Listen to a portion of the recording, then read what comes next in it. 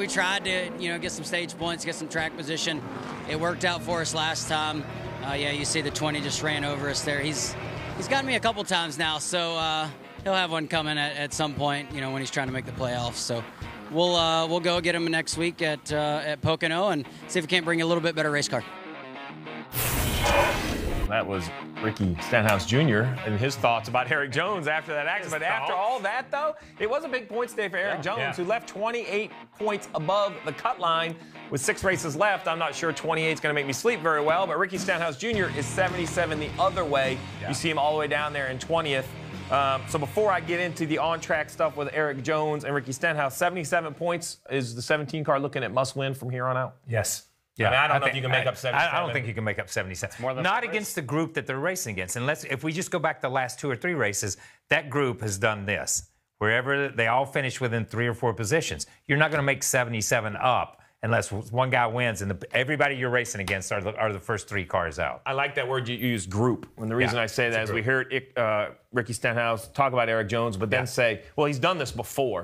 And when you look out the window and watch these races, it's remarkable how often the same drivers are running against each other in the same location. Whether it's for 5th, 10th, 15th, the 17 and the 20 end up being in that same location a lot.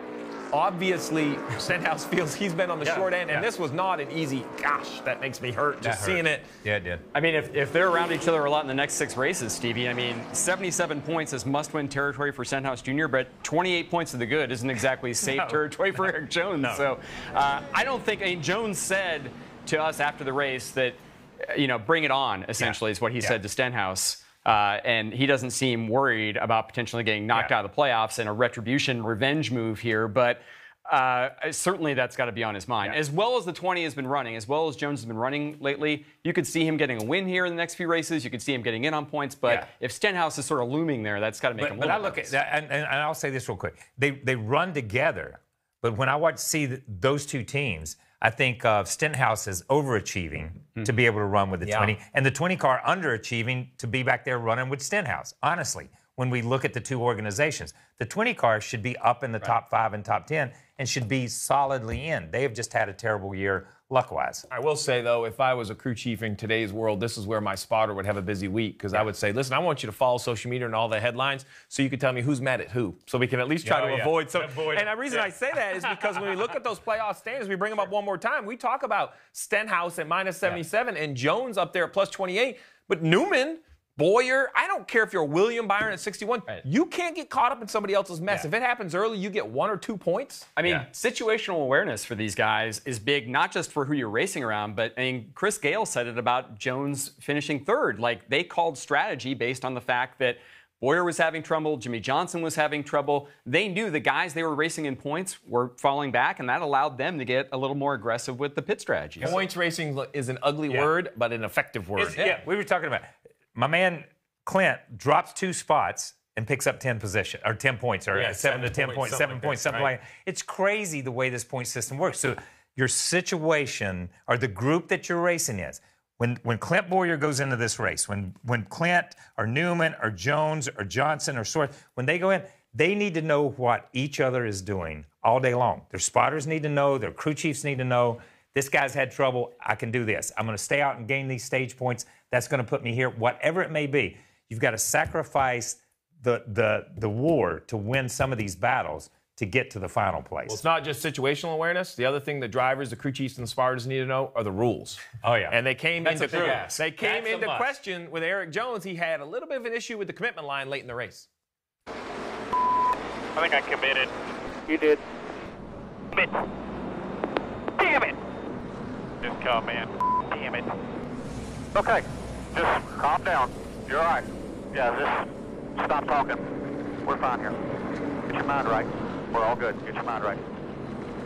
All right, so this caused a lot of controversy. A lot of people saw it a different way. Let me just clear it up. Let me explain the rule. Now, I'm going to say this. I would love to say that. Is that all how the you rules. Cleared it up yesterday? Well, yes, like I did yesterday. I'm trying to do it again. Okay, let's do it. So when I was a crew chief, I had a lot on my plate. I maybe didn't know them all, but the commitment line is very simple. There's an orange box. To come to pit road, you must have all 4 tires below the orange box, like the 12 does, like the 2 in front of him does. You see Erik Jones, he turns right and splits the orange box. If all 4 tires are not below the orange box, you are free to go back to the racetrack penalty-free.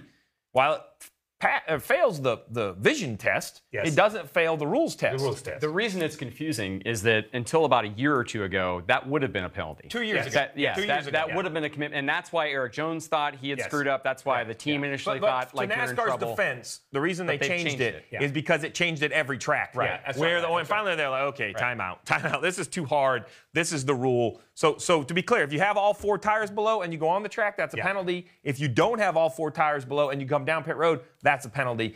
I saw a tweet you were mentioned in, though. You said, well, then, if that's kind of silly, why would guys just not do it all the time? Because the one other footnote, though, is you have to maintain your spot in line. So if I'm a lead lap car and you're going to play that game, guess what I'm going to do? I'm going to accelerate and fill that gap. And you're not going to get back up in line. You see that big gap that the 20 has right there? If those other 3 or 4 cars, I can't quite tell who they are, they need to fill that gap. If they're paying attention and fill that gap, then your position is lost. Well, why not just throw deeks more often? And, you know, if you're the leading car, why not just always fake? Why not drive over the commitment box? Here's why not. Because NASCAR would make a rule and you wouldn't be able to do it. That's what Jones essentially said when I asked him yesterday. I was like, did you stumble into some sort of gamesmanship here where maybe you could just always drive over the commitment box? And he said, maybe, but NASCAR might not be too happy. Stupidity is never gamesmanship. Okay. That's a little harsh. I'm sorry. But listen, I'm fine with the rule. I don't like the gamesmanship because I don't even like the stupid code words they all use. Like, let's try to keep this simple. I think they make it more complicated than they should. But to everyone's defense, it fails the eye test. Yes, it does. Even Steve O'Donnell and I had this conversation. He's like, look, it's clear cut. Here's the rules. I mean, I agree with you. He goes, but I will admit, it looks odd, right? And there are like things like that in a lot of sports. Because it looks odd because he can turn right and he's safe. If he turned left, then it's a penalty. Then it's a penalty. And that's why it looks odd, because we've seen so many times somebody cut it and turn left and come down pit road. Now you're called on it. If you have a box and a boundary and you're going over it, it doesn't look. It seems like it should be one side or the other side.